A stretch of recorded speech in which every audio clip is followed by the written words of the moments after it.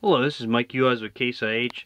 Today I'd like to show you how to move your Autoguidance Engage to the multifunction handle. How we're going to do this, we're going to record it as an end of row sequence. And this will just give us the ability to turn on the engage the Autoguidance as we start to get into our next pass.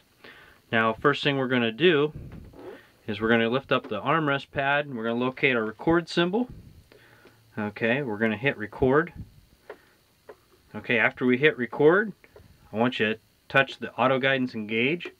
That's after you've gone through the Pro 600 or Pro 700 monitor and told it that you're allowed to engage the Autoguidance. Once you've done that step, after pressing this button, just turn off the sequence. Okay, you've recorded that now, and hit play. Close the armrest pad, and now your Autoguidance is moved to your end of row button.